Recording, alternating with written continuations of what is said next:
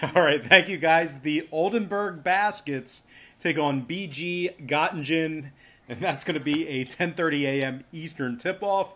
The Baskets are the 8.5-point favorite. Total's 164.5. And if you like Göttingen in an upset, they're plus $3 for an outright win. And following Monday's sports wagering action, I improved to 9-0 in my last 9 extra daily pick tier package plays on patreon.com/brockpage. Of course, that's a website where I sell really great sports pick subscriptions beginning at just $1.99 through the end of the month.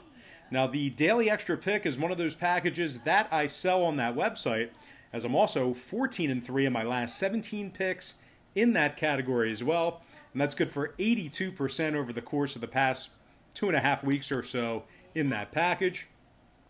I also have a bunch of different, great memberships, tiers, and packages that you can subscribe to. And if you just want to check out the website a little bit, maybe browse, check out my current record. It's located right on the homepage, and the link for that site is in the description section below. That's patreon.com/brockpage. Now, Göttingen's coming off a double-digit victory over Krailsheim in their last outing. They've also won their last 5 straight, holding their opponents to just 85 points per game during that stretch. They're also taking on an Oldenburg squad who's lost 2 out of their last 3, averaging just 73 points per contest during that short span. And they can see her running by in the reflection. Anyway, they've also been victorious in just 2 out of their last 7, which includes non-league action during that span as well. Now, scoring-wise, 3 out of the Baskets' last 6 got over the total of 164.5. Meanwhile, Göttingen on the other side saw their last 6 straight get over that number themselves. Give me the underdogs, BG Göttingen, plus 8.5, and the over 164 and a hook in that game. Before we go ahead and move on, just want to take a quick time out and welcome you to the video. Got some lines and personal leans out for Wednesday's basketball action. And as you can tell with all the noise in the background over, I guess, the past couple months or so, everybody's at home. Everybody's been at home. I've been at home. The wife's working from home. The kid, no school, he's at home. So anyway, that's why you've seen all the crazy action in the background. But anyway, guys, I'm 9-0. My last 9 extra daily pick premium plays on patreon.com/brockpage.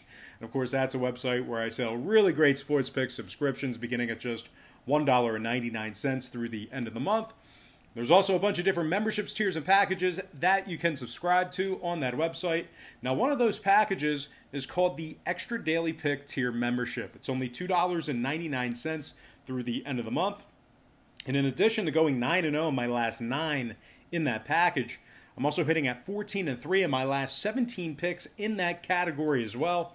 And that's good for 82% over the past 2.5 weeks or so in that category. I strongly recommend you at least consider using the website for sports picks. We're red hot right now. They're my personal plays, games that I personally have action on. And once again, guys, that's patreon.com/brockpage. And with that, let's go ahead and move on. We're going to take a look at Ratio Farm Ulm taking on the Krailsheim Merlins, and that's going to be a 2:30 p.m. Eastern start time. Ulm's the 15.5-point favorite. Total's 170 and a hook. And if you like the Merlins in this contest here, they're plus $7 for some money line cash. Now, the Merlins are coming off 2 straight double-digit losses. They lost to Bayern Munich by 31, along with losing to Göttingen by the final of 89-78. They are taking on an Ulm team who's coming fresh off a double-digit victory themselves. They beat the Baskets by 19 points earlier, actually this morning. They actually held the Baskets to just 15 points in the third quarter alone. They also beat a very good Bayern Munich squad, 95-85, which actually makes their last 2 victories by double digits themselves. Their 3-1 record in their last 4 is good for 75% during that very short span. And when it comes to the total in this one, 3 out of Ulm's last 4 stayed under the total of 170.5. Meanwhile, on the other side, the Merlins averaged just 82 points per contest in their last 3 themselves. Give me Ratio Farm Ulm minus 15.5 and the under 170.5 in that game.